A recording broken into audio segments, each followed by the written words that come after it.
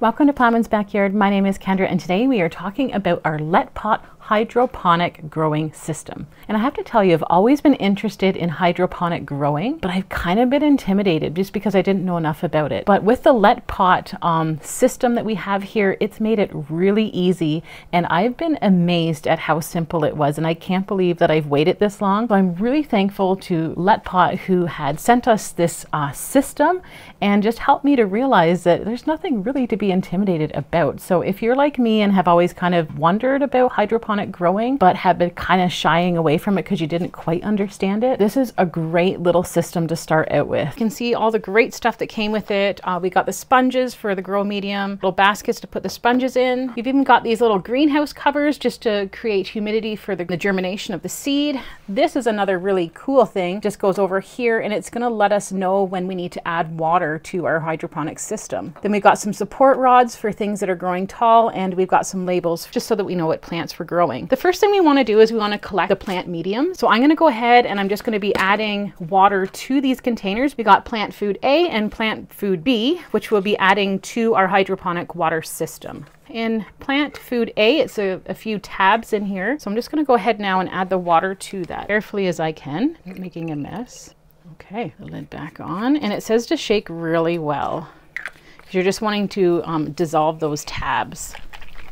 And then we got plant food B. We're going to do the same. We're going to add water and just to the top and dissolve plant food B. So basically for every liter in your growing system, you want to add 5 milliliters of plant food B and 5 milliliters of plant food A. This is for the water level, which is quite cool. So as we have water in here, it's going to be up, and as it goes down, we'll know because we won't be able to see in here because the plants will be growing. And we're going to be putting the water into here. The nice thing about this is there's a little section over here where you can go ahead and add the water as you need to fill up. And then we have all of our little baskets. And this one holds 12 plants. You can get larger ones or smaller ones. Our little water gauge just sits on here. Perfect. And you'll see that as there's lots of water, it's just going to raise up like that and just let us know when we need to replenish the water. The nice thing about this system is that we can start down low. When you're starting out your seeds, you basically want the light to be as close as like to the germination area. And as your plants grow, there's lots of space. Like this grows quite tall, and it's using LED broad spectrum, which is awesome. I love using that. Other little baskets just going to go right up into here. Perfect. So now the next thing we want is we're going to start out with a liter of water, which I've got a liter here. So now I'm going to go ahead, I'm just going to add 5 milliliters of plant food A, 1 liter, and we're going to do 5 milliliters of plant food B. And you're just going to want to give that a bit of a stir. And I'm going to go ahead and going to add the water into this little trough here. Brought it up a little bit, so I'm going to go ahead and continue adding water until we've got up to our max capacity of water. The 5th liter going in. Whoops. All right, and we've reached our max. The next thing we're going to do is just add our seeds. I'm basically just going to go for lettuces. These are seeds that I saved from my own garden. I just have some thyme seeds as well because I do use thyme throughout the winter when I have like colds and sore throats. So I want to have some of this on hand. So far I've just picked out some lettuces, spinach, chard, and a tiny Tim cherry tomato. I'm just curious to see if it's going to grow and if we can actually get a tomato. You can see here there's a hole. So it says to put about 2 to 3 seeds in each sponge, and then we're just going to put it in its little holder. Get the 3rd lettuce seed. There we go. So there's 1, and I'm just going to go ahead and I'm going to put that down in its little container, which the water is going to absorb and expand that. And then we've got these little covers. They're like little greenhouse covers that increase humidity for germination. And I've got my little seeds. I'm just going to right it. Oh, drop one. And we got spinach, rainbow chard. I love chard. Eat it as a salad, green, or fry it up. Don't know if we need 3 of these in. Anyways, I think I'm just gonna, these are so big, so I'm just gonna put 2 in that one. I'm gonna do just lettuce in this last one, and then my tiny Tim somewhere over here. It's gonna need more room. Put 2 in there because I only got a couple left. I'm gonna need to save some of these seeds for the following year. I'm going to put that in the middle just so that it's got space to grow. There we go. It's planted. Now we just got to turn the machine on. All right, so it's plugged in. It says to do a long press on the button for 3 seconds. The device will make a long beep sound and come on to a scan mode for Wi-Fi connection. The power button's up here, and then we have a veggies and herb growing mode, which if you press that button, it transitions into more of a red, blue, and white spectrum that is specifically designed for vegetable and herbal growth.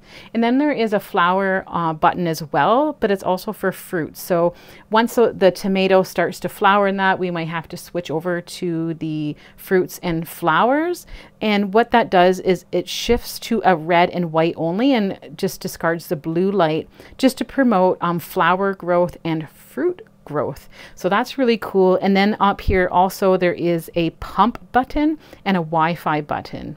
So the Wi-Fi is kind of on standby, and it just allows us easily to connect our smartphone and the Letpot app to this machine so that we can control it through our phone, as well as the pump to activate or deactivate the pump, because underneath here the water isn't stagnant. There is a steady flow. Underneath here there is a pump that is circulating the water, allowing air to get in and feeding and giving nutrients to the plants. So most seeds can actually be grown in this germination hydroponics system as long as the plants are suitable to the environment and the temperature. There's also some blackout stickers we can put on if the certain seeds need no light, which there are certain seeds, but the things that I'm growing here, they seem to be fine with the light. I can see here that the sponges are already starting to absorb water. So as you can see, we're at about day 30. I think we could have probably started harvesting about day 22, maybe even day 20. So we've got different types of lettuces growing here. I've got some nice, beautiful chard, a great salad, really. So I did some Tiny Tim cherry tomatoes. As you can see,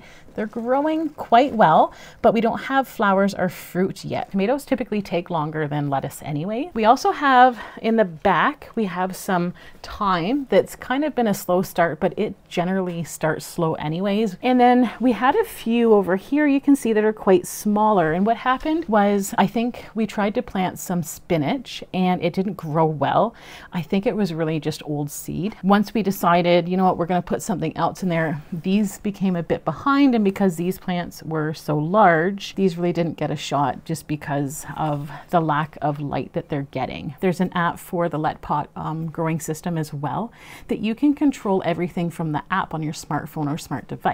So the nice thing about that is if you're away from home or, you know, away for a couple days, you can actually change the time that the lights come on and off. You can change the light settings because there's specific LED light settings that are good for root system development, and then there's others for flower growth and fruit growth. So you can change that all from your smartphone, or you can do it manually on the buttons on the top. I love that you can adjust the height of this. We started it quite low. We've just been adjusting that with the height of the plant. The other thing is really cool is that it's got the little water monitor, so we know when to add fresh water and plant food. And it's really simple. There's a little spot here where you don't even need to do anything but just add the water really easily to it. This is a great alternative to have fresh greens in the winter. My plan is we're going to be harvesting this and making a little salad out of it. I'm very excited to have fresh chard especially. I'm just going to harvest the largest right now, so we'll let the rest of it grow. Anyways, that's looking really good. Still lots to grow. And with the plant food, it's giving it nourishment that it needs, that it would normally get in the soil. So they're just going to keep growing, which is awesome. And the roots are phenomenal. You should see the root development underneath. So you don't want to take too much. You want it to continue to grow. There's still some little ones coming up here and some new shoots. And we want some lettuce. So what I planted in here is the rainbow Swiss chard. I planted, I think it's Rouge d'Ivoire lettuce. And I planted devil's ear lettuce, which is one of my favorite varieties, as most of you know if you follow us regularly. As you can see here, the tip of this one went a bit brown. And I think one of the tomatoes has a bit browning, but that's just because we hadn't moved the light up high enough. It was just during that little bit of adjustment period. It's best to take the largest. There's quite a bit of lettuce here. So it says to plant about 3 seeds in a pod. What had happened though is they all grew. So it's just removing little scragglers that we don't need, just to make sure that the main plant is getting all the nutrition instead of these little ones. And that's kind of a normal thing even when you're gardening outside. Anything that doesn't look healthy, I just remove it. Same with when you're outside gardening. And that's why I say I think I would have probably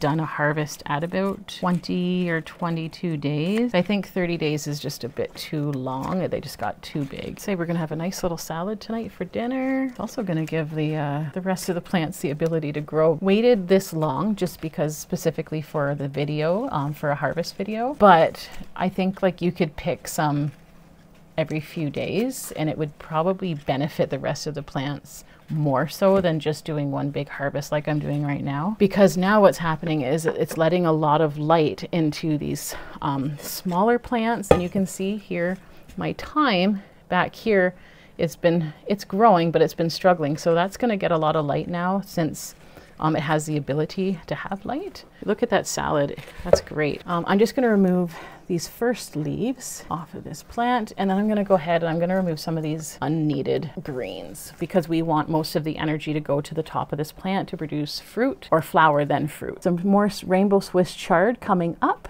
We've got another lettuce.